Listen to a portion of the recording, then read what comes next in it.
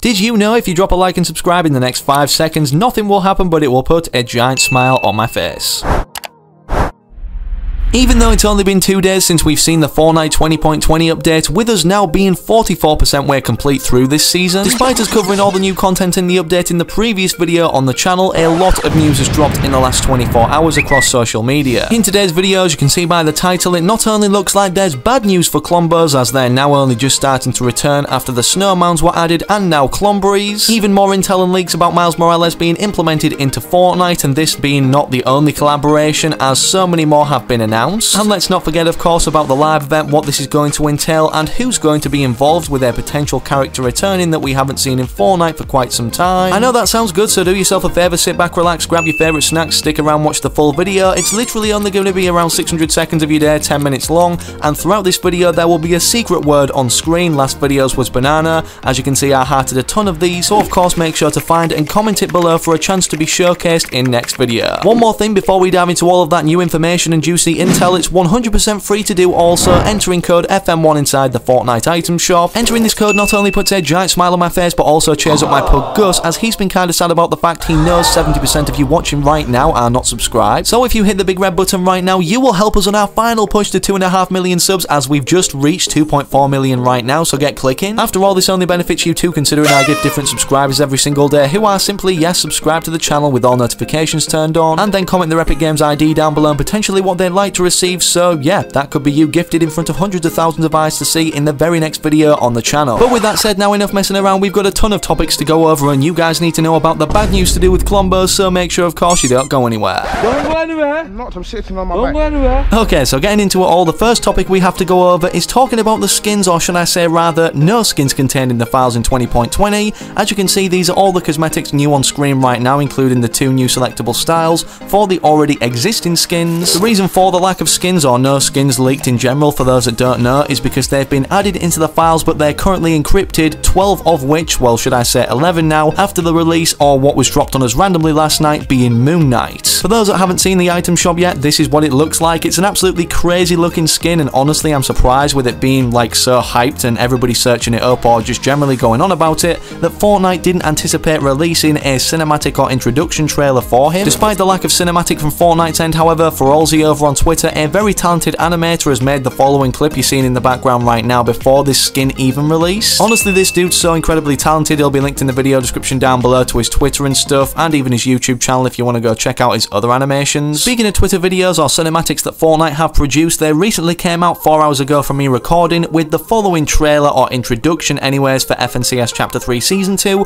which for those that don't know, as Sheena stated previously, has a $3 million prize pool. Of course, this trailer itself basically breaks down the new mechanics of maneuverability around the map, and in terms of how that will affect rotation from zone to zones in terms of competitive play. Of course, with every new FNCS Cup in Fortnite, we get typically new free rewards for watching the streams on drops enabled ones. Sadly, as of now, we don't know what they are from even looking at the game's coding, as I don't believe they're even in the files decrypted. However, speaking of free rewards, of course, we've actually got a ton in this update, if you didn't already tell from the types of rewards or cosmetics we got leaked in the 20.20 update itself from me putting this on screen previously. For those that hadn't already guessed, considering stickers or emojis and sprays aren't contained throughout the item shop, these are some brand new arena rewards where we're going to have to place throughout certain areas, I believe, of arena to unlock them all, but here's what they look like in reward screen form very early. In terms of another free reward that we can get for literally playing and earn all players in game, not to a specific game type or mode, is this brand new sledgehammer pickaxe. This was first revealed in this particular article for 20.20, despite the fact it introduced everything to do with the update, such as the brand new shotgun and even the voting system for the funding stations of the Boogie Bombs and Rift to Go. At the very bottom, it basically declared that there's going to be a certain event going on surrounding the origin, and tasks he's going to be giving us that we need to follow over certain amounts of days and on specific days, and from doing all of those consecutively we'll unlock this particular pickaxe, which was in the game's coding,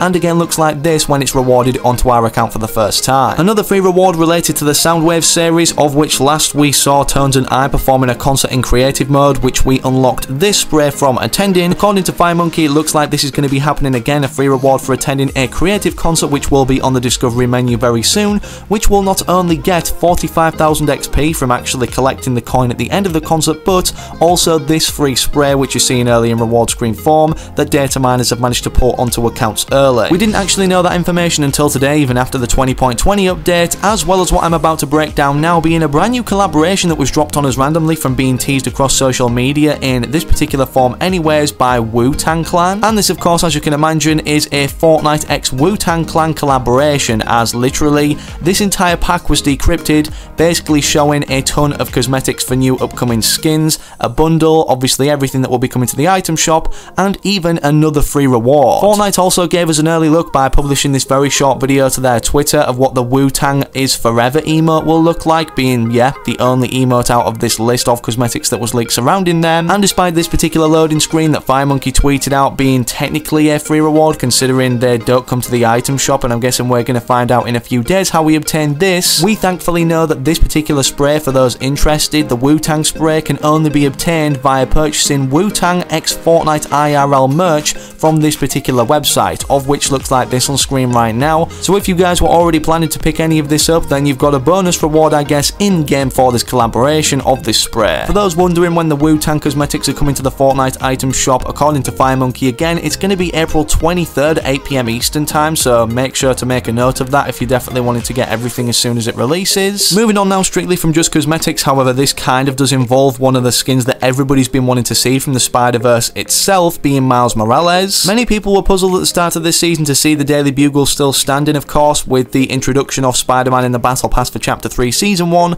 after this collaboration was over, meaning at the end of that season, we also thought this name location's lifespan would too. Not only was it managed to be still standing as a name location at the start of Chapter 3 Season 2 with a blimp above it, but when this blimp crashed, they had the perfect opportunity, Epic Games, to put it into this name location, destroying it, but they didn't. And with the recent introduction of the Prowler update being 20.20, as Prowler was introduced literally as soon as the update went live, the challenges to be able to unlock him, all of which are on screen right now, so feel free to pause the video. Also, a quest line, according to Sheena, was added to one of Prowler's quests, where he apparently says, "You're on your way, just keep going," and apparently this is a quote from a very important scene in the Spider-Verse movie where he says this to Miles Morales. Obviously, for those that don't know, Miles Morales is the nephew of Prowler, or Prowler is Miles Morales' uncle. And despite this subliminal hint pointing toward Miles Morales upcoming in Fortnite, despite posters of many variants of Spider-Man being at the Daily Bugle that currently haven't emerged, including Miles Morales, Hypex tweeted out last night,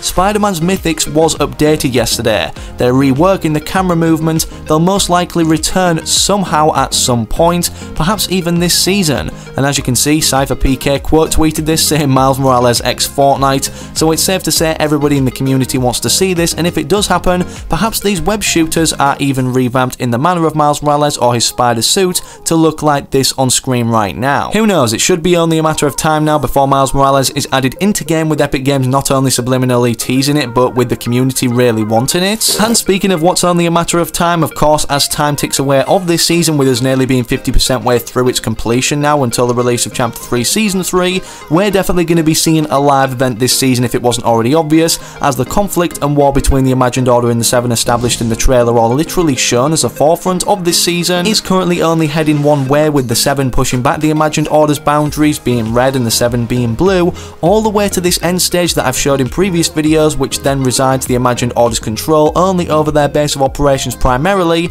being Command Cavern and also Loot Lake being the outskirts of Tilted Towers. Speaking of Loot Lake more specifically though, out of these locations, considering it's less obvious for things to be going down here rather than Command Cavern being the literal base of operations again of the Imagined Order, for those that can't remember, in Chapter 1, the 0 point actually resided underneath this particular name location, obviously in the vault that was actually underneath Loot Lake in itself that we got revealed to in later seasons. And with this being kind of a center point of the island now, it's very possible that the 0 point could be underneath here, which is also very important to note now, considering in the Chapter 2 Season 2 live event, the Doomsday device, or just the device overall, when it came out of the ground, this was from below the agency where we knew the 0 point to be revealed in the Chapter 2 Season 4 live event, so that meant the Doomsday device obviously harnessed power from it. Now why is this important, you may be asking? Well, according to Hypex, not only in this 20.20 update were there new Jones voice lines mentioned, where that the IO apparently working on a new Doomsday device, but he then followed up a few hours later with the following post. According to Jones's challenges, noticed by Egyptian Leaker, he asks you to put recon cameras near Loot Lake to get more info about IO's Doomsday device, and in the last Territories map stage we could see that the IO gets to keep Loot Lake, so we could be seeing an event there. Honestly, this very well could be implying we're going to be seeing a Doomsday event 2.0, and with Donald Mustard actually confirming in this Twitter video right here that Midas isn't dead. As we know, he was the creator and operator of the Doomsday device in itself. Could this mean that after so long of us thinking Midas has been dead, he not only returns but as a forefront of the storyline, and perhaps even on the side of the Imagined Order? With this being very exciting, it's safe to say we're going to be finding out something or even more soon anyways, as there's only 2 updates left of this season, being 20.30 and 20.40, and within one of those updates, now the moment you've all been waiting for, included in the title and the thumbnail, we sadly also have some bad news for Klombos, with this war getting kind of hectic, or potentially even having these things eliminated during the live event, but not permanently perhaps, as Epic Games, according to Hypex, are working on making Klombos killable. As of now, they're working on making them drop a special version of meat and 15 different types of loot, including ammo, mats, consumables, and maybe weapons. That's why they added NPC meat item yesterday in 20.20 that he's referring to. I gotta admit, I don't want to be killing Klombos, and let me know down below in the comments if you aren't going to be killing them too, as Epic Games also did state that they will be wiping out the entirety of Tilted if anybody happens to harm them, but now it almost seems like with the rewards we're going to be getting for doing so, they're making it an incentive, and with them perhaps being killable in time for the live event, could this then mean that the war that's going on with explosions happening everywhere, we could be seeing them drop like flies around us, or even worse, have them directly involved in the war, armoured up from either faction, the Seven and the Imagined Order, to fight off the opposing faction itself? Of course, for more intel on this, as soon as it drops, make sure you subscribe to the channel with all notifications turned on, and drop a like in today's video if you want to keep referring back to any of the already mentioned intel. But speaking of other videos or your next destination, now make sure to interact with anything on screen, I don't mind, but most importantly, hopefully I can find you. Yes, you the individual still watching, I can see you, but hopefully in that very next video I do post on the channel.